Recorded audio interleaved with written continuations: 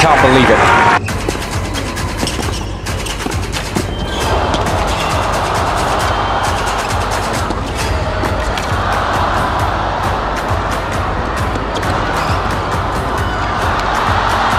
What a point!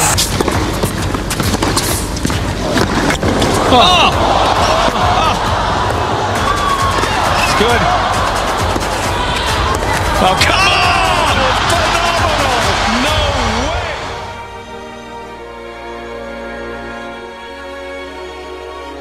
It's quite unique, I think, the depth that we keep on reaching semis and quarters and finals all the time, and that the biggest tournaments are continuously won by the top guys is quite extraordinary. I think in most eras there's always been, you know, guys that had been around the top of the game for a long time. I know when around my coach's time, Ivan Lendel's time, it was him, McEnroe, and you know, Connors were around the top of the game for a long time.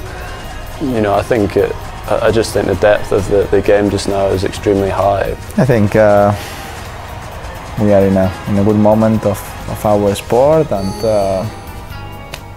we know that because in every place that we are playing we have a lot of crowd out there, a lot of people who are visiting our tournaments, and that's the best news possible for our sport. I thought it was a very good thing to have Rafa around. I mean, Rafa for me has been amazing, you know, to play against him. I think he definitely got the best out of me. So I think I learned a lot because he has such a unique playing style.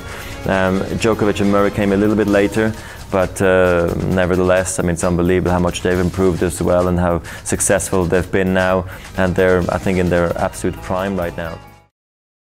I think tonight's program described this as a match made in tennis heaven, not just because they are the two best players in the world, but they are two fantastic sportsmen, they are two role models, they are two great ambassadors for the sport, and we've enjoyed every minute of this wonderful five-set match tonight.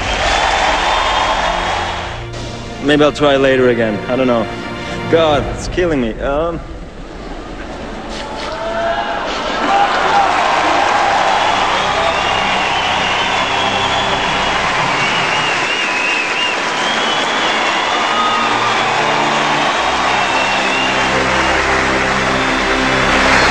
I can cry like Roger, it's just a shame I can't play like him.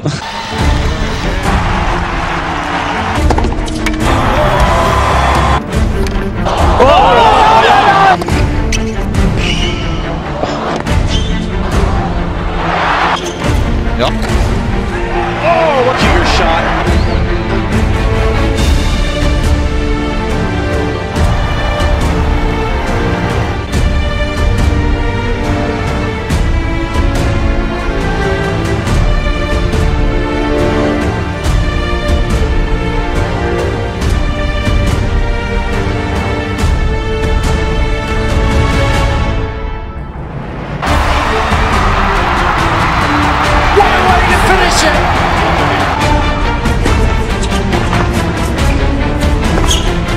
He's the champion, he's the best of the best.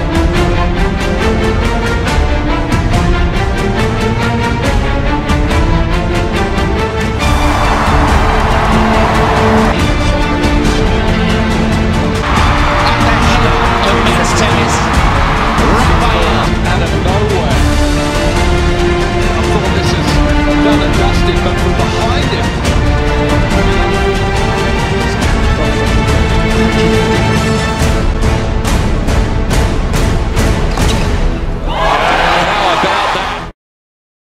One, two, three, four.